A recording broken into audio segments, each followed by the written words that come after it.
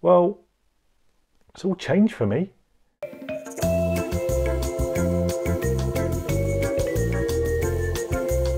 Hello and welcome to this little old channel of mine. Now, as you probably know, if you've followed me and this channel for a long time, you'll know I've been a loyal and devoted Olympus user for over 10 years now.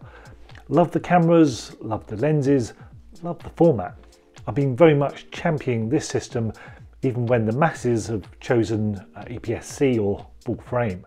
And I'm in no way linked or sponsored by Olympus. Never have been. The system just worked for me and it has shaped my photography and what I've shot for the last 10 years. But now it feels like the system has reached a peak, as it were. My favourite cameras to use have long been the retro looking Pen Fs. These are compact, stylish bodies and work perfect alongside the equally small Olympus Prime lenses. I've taken what I feel are some of my best images with these cameras, and they've been a joy to use. They really have.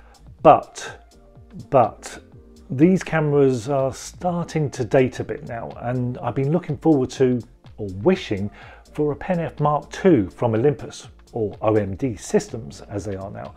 But despite waiting, this hasn't happened, and quite frankly, I can't see it happening anytime soon either. So, starting to feel slightly disheartened with the system, with great timing, a new camera was released by another manufacturer.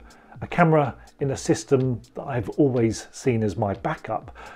If I were to make a switch, this would be it. I never made the switch though, as they never seemed to make my ideal camera to drag me from the Pen Fs. Until now. So after 10 years, is it time for a move, a switch? Even if a switch isn't entirely necessary, I am still getting the pictures I want, but is it just time to give something else a go? Maybe. So I've flexed the credit card and made a purchase. But before I reveal what camera I bought, if you haven't already guessed, I actually bought two new cameras recently. So the first is the Ricoh GR3X, the new 40mm version of their current GR3. So I did a video about the original GR3 explaining why I love this beautiful compact camera and all its benefits. Now, in that video I mentioned the new X model, but said that the only way I would get this new camera would be to add it to the GR3 rather than replace it. So that's what I've done. This new 40mm version now complements the 28mm version that I have as a unique two-camera lightweight setup. I take one body if I want absolute minimum gear, but as a combo, they really complement each other so well and form my new shooting style. Now, one of the main reasons to using the Ricohs is this. In reality, and I think many photographers I'm sure would admit to this too, is that 90% of the images that I take could be taken with my phone. Our phone cameras are so good these days that we can easily capture great shots when we don't have our digital SLRs or mirrorless cameras with us, and we'd be more than happy with the results. So the Ricohs are about the same size as my iPhone, but of course a lot more flexible and offer a lot more control. But size-wise, they're ideal and will get the results. If I'm happy not to have the viewfinder, just like my phone of course, I can take full advantage of the form factor. That's something I want to explore a lot more now, as these are little powerhouse cameras. So back to the main camera. I've now sold my two Pen Fs, traded in all my prime lenses and bought, well, this, the Fuji X-T5. Did you guess? Did you guess this was my new camera? Now, this camera has divided a lot of current Fuji users, both with its styling and the change of sensor. But for me, it was all the right changes. The changes that I needed to convert me to the dark side and away from Olympus. So here are 8 reasons why I made the switch and why this is my camera of choice for the next, well, the foreseeable future, shall we say. Number 1, the LCD screen. Now, this is one of the things that has divided Fuji users, but I have longed for a flip-up style screen for so long now. I'm a still shooter with my main camera, I use a different camera for vlogging and filming these videos on, so I don't need a flippy out screen. So the fact that Fuji went back to giving the 5th generation model the flip up screen again was, well, music to me. So much more practical for still shooting, and the fact that I can also flip up in the vertical mode is genius. Why Olympus never adopted that, I'll never know. Number 2, IBIS. Now this was a nervous part of the switch for me, as I know how good the Olympus in-body stabilisation is. So my criteria for this camera was that it needed to allow me to shoot at the magic 1/8 of a second for creative city shooting and get a sharp result with that. Well, with no other blur than the intentional stuff, if you see what I mean. And it does. So this is improved. But it's still not as good as Olympus. The Olympus IBIS, especially on the OMD cameras, can go a lot lower, and I don't think the X-T5 camera can guarantee to do this as well. You can tell this as in the official specs, Fuji claimed to have 7 stops with a 50mm lens, whereas Olympus based their statistics on an 80mm lens. So it seems this is better than Fuji have done before, but a slight compromise there in the switch, if I'm honest. Number 3, a 40 megapixel sensor. So this was one feature that I needed to embrace. Of course, being a previous Olympus shooter, I only had 20 megapixels to play with, and that was more than enough for me. So 40 megapixels was just going to be overkill, surely. Well, yes, but it's changed the way that I now shoot. I can now punch into that 40 megapixels to shoot with 2 different equivalent focal lengths, 2 fields of view without changing lenses. That's a game changer for me.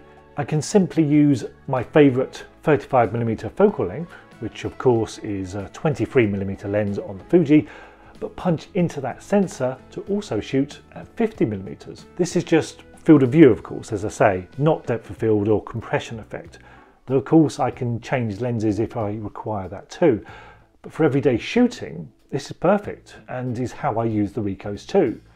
I punch into 35mm with the 28mm GR3 when needs be, and now 50mm with the 40mm X version. Less megapixels to play with there with these cameras, but still doable. Number 4, 4x3 format. And along with the new sensor is a new aspect ratio in the menu, 4x3, the format of Micro Four Thirds. I'm switching to an APS-C camera and the 3x2 format, a format I've started to embrace again now with my renewed interest in 35mm film, and of course the Ricos are APS-C 3x2 format too. But I think this is the first Fuji that has included 4x3 as an aspect ratio choice, alongside 1x1 square and 16:9, etc. This is basically an Olympus camera inside a Fuji one. Game changer there again for me. This is all good news. Number 5, the EVF. So despite this camera not having as good an electronic viewfinder as the similar priced XH2 from Fuji, it's better than my old Pen Fs. It could have been better, of course, as even the new OM1 from OMD Systems is up to about 5 megapixels now. So better than I'm used to, but it would have been nice to have a bit more higher res. Number 6, size. So this camera is bigger than my Pen Fs, but slightly smaller than my EM1 Mark II, and of course smaller than some of the other XT cameras. I guess pretty much ideal for me to use with the prime lenses then, as that's all I intend to use on this camera, prime lenses, just like my Pen Fs. So the size is, well, pretty much spot on too. Number 7, film camera-like controls. Now this is new for me, of course. The Olympus cameras were all mode-based setup. A few retro-looking dials on a Pen F, but not like the Fuji's. But I've started to use film cameras again and therefore quite enjoy that dial experience again after all these years. So maybe time to try them on a digital camera too. Of course, there's front and back command dials too, if I want the other experience, so the best of both worlds really. But hey, I'm willing to give this new way a go too. And number 8, the lenses. So I did intend to just use all the smaller Fujicron's primes with this camera to keep everything as small and compact as possible, and I have bought the 16mm, the 23mm, the 35mm and the 50mm, but I've also bought the new 23mm f1.4. Now I did intend to buy this lens too to replace my favourite fast Olympus 17mm f1.2 lens that I use for low light shooting, but this is now the default lens on my X-T5.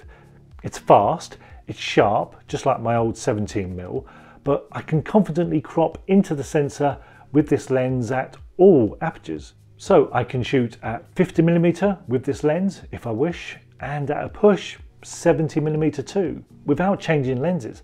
That's how I roll now. A prime lens camera that kind of acts like a zoom when needed.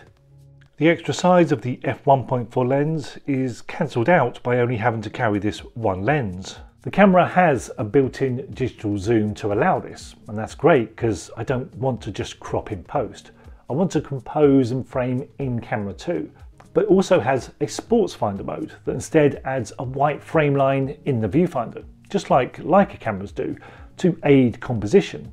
But the lenses are also my 8th reason, simply because, as unlike the Olympus primes, Fuji are bringing out new lenses and upgrading older models all the time. Unlike Olympus, the prime lenses I used on my Pen Fs were all 10 years old.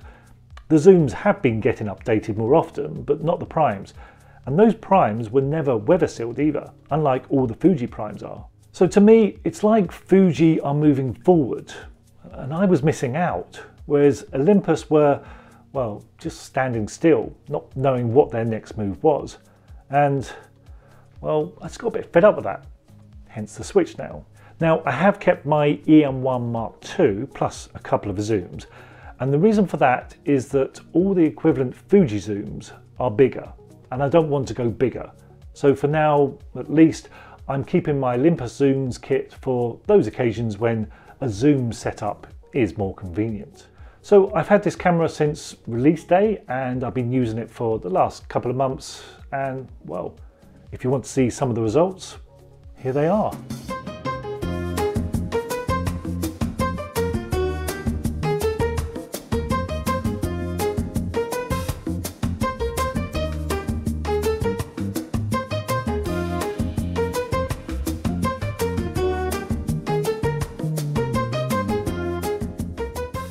Now, it's not a perfect camera, but what camera is? Maybe I'll do another video about this, about the faults with the X-T5, in my view.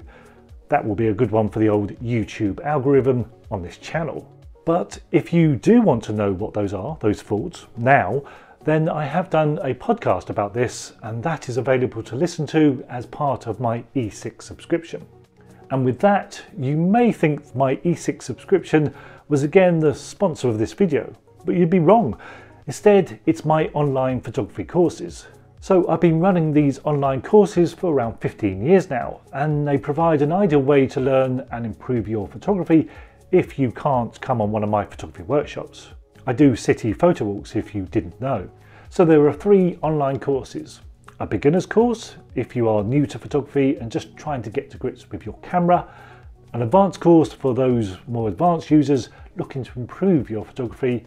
And thirdly, a creative masterclass for those looking to create images with a difference, to think outside the box and capture results, I guess, in a similar way that I do now. Images that are a bit different to your standard landscape and urban captures. These are year-long courses featuring full image critiques and advice from yours truly. And even if I do say so myself, are unique, and you won't find any other course like this online. Or if you do, then, well, mine were definitely the original. You can find more details of how to enroll on my website or using this address. So thanks for watching, and I'll see you in 2023.